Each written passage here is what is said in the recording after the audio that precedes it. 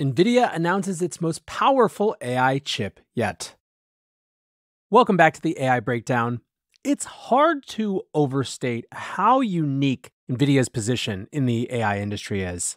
It's rare, first of all, to have a company so singularly associated with a new technological revolution, particularly an infrastructure company like Nvidia.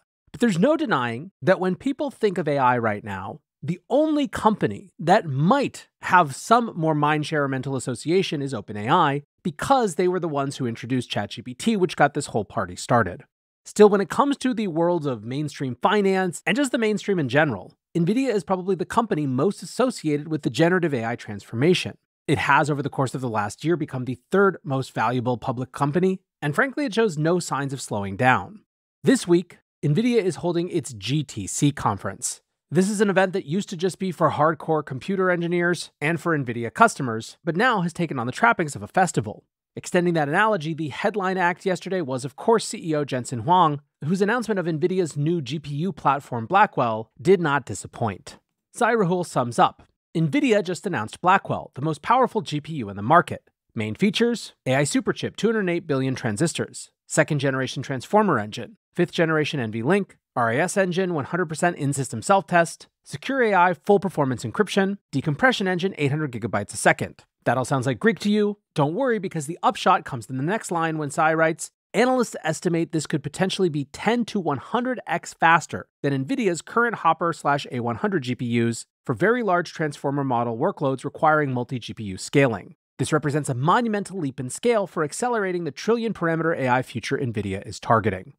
In Jensen's presentation, he showed one chart in particular that just did a great job of showing the exponential growth of AI compute.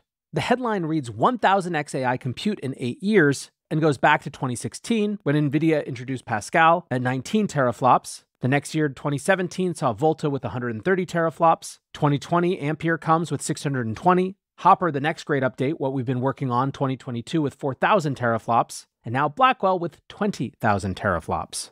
CEO Jensen really summed it up very succinctly when he said in his keynote, Hopper is fantastic, but we need bigger GPUs.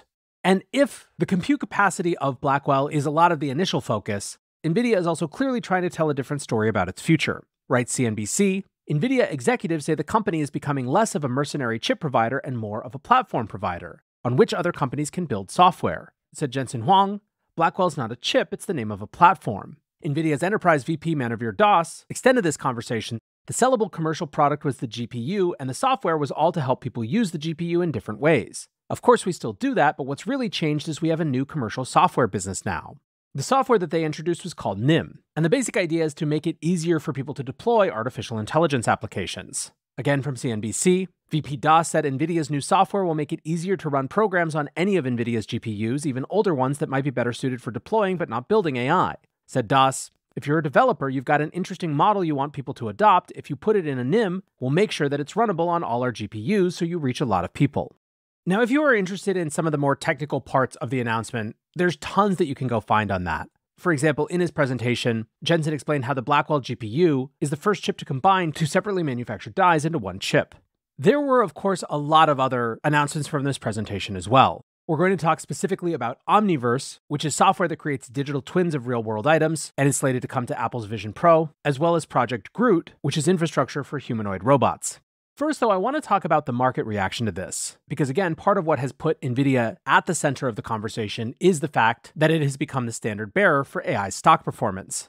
On the one hand, as Bloomberg points out, the announcement of these new chips was widely anticipated, which, quote, made it hard for the presentation's details to impress investors, who sent the shares down about 1.6% in pre-market trading on Tuesday. Bloomberg gets at part of why that might be. They write, for all its success, Nvidia revenue has become highly dependent on a handful of cloud computing giants, Amazon, Microsoft, Google, and Meta. Those companies are pouring cash into data centers, aiming to outdo their rivals with new AI-related services. The challenge for Nvidia is broadening its technology to more customers. And that, of course, is where we get some of this additional focus on Nvidia becoming a platform and its software business. And yet, if the immediate response of investors was not to send Nvidia stock to the moon, there is still a sense of long-term strength. For example, Goldman Sachs raised their price target to $1,000, saying, "We came away from the keynote with renewed appreciation of Nvidia's unique ability to innovate at data center scale, their large ecosystem and breadth of its customer and partner engagements, and ultimately compelling position as one of the key enablers and beneficiaries of the ongoing build-out of the generative AI infrastructure." Even more than just Nvidia alone, this week we've been seeing the same back and forth that we had throughout last year, where macro wobbles compete with AI enthusiasm to reign supreme in terms of how Wall Street is thinking about the markets. Indeed, Reuters wrote a piece yesterday called "Wall Street Ends Higher, Investors Juggle Fed Nerves with AI Enthusiasm." Investors, they wrote, were torn between enthusiasm about the prospects for AI on the technology sector and worries about the Federal Reserve's policy update on Wednesday. Said Lindsay Bell, chief strategist at 248 Ventures, "This is a market that really wants to hold on to the momentum trade, but what's weighing on investors' minds is what happens with the Fed this week." Let's talk briefly, though, about some of these other parts of the announcement. Jeremy Dalton, the head of immersive technologies at PwC, writes, "Nvidia just announced it is bringing its Omniverse platform to the Apple Vision Pro, allowing complex 3D assets to be streamed directly to the headset for further design, assisted by generative AI. By doing this, you don't need to worry about storage or be constrained by the device's processing power." VR filmmaker and YouTuber Hugh Howe writes, "Omniverse shows the capabilities of spatial computing by blending 3D photoreal environments with the real world." Bilawal Sidhu is at the event and writes, "I got to try this demo in person today. Mind blown. Immaculate streaming quality, full-res CAD models with real-time ray tracing." Bilawal shared the same demo video, which for those of you listening to the podcast, involves modifying a car. And when someone asked you were able to go in the car and still see the room around you, Bilawal responded, "Yes, there's a mixed reality mode and it was surprisingly good." Perhaps even more exciting to many was something called Project Groot. Dr. Jim Fan, who I often quote on this show, writes, "Today is the beginning of our moonshot to solve embodied AGI in the physical world. I'm so excited to announce Project Groot, our new initiative to create a general-purpose foundational model for humanoid robot learning. The Groot model will enable a robot to understand multimodal instructions such as language, video, and demonstration, and perform a variety of useful tasks. We're collaborating with many leading humanoid companies around the world so that Groot may transfer across embodiments and help the ecosystem thrive." Announced in Jensen's keynote, Project Groot is a cornerstone for the Foundation Agent roadmap of the newly founded Gear Lab. At Gear, we are building generally capable agents that learn to act skillfully in many worlds, virtual and real. Nate Barcy tried to sum up, "Groot will enable a robot to understand multimodal instructions like language, video, and motion. Very soon we will see them cooking, preparing coffee, in supermarkets, changing tires, etc." So what makes something like Project Groot different than, for example, the Figure 01 robot that we've talked about recently, is that this is meant to be a system for many different robots, not just one humanoid robot that Nvidia is building. So it's coming at the problem in a very different way, assuming a future in which there are many different types of humanoid robots.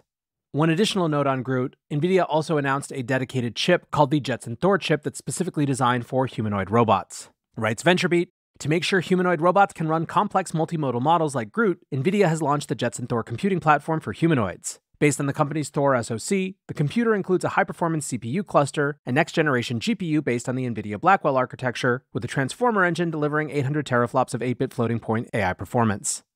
I think if you zoom out, one of the remarkable things about this really is just how unusual it is to have a hardware company like this, not even a consumer hardware company, but an infrastructure company, be so frankly hot and at the center of a transformational technology.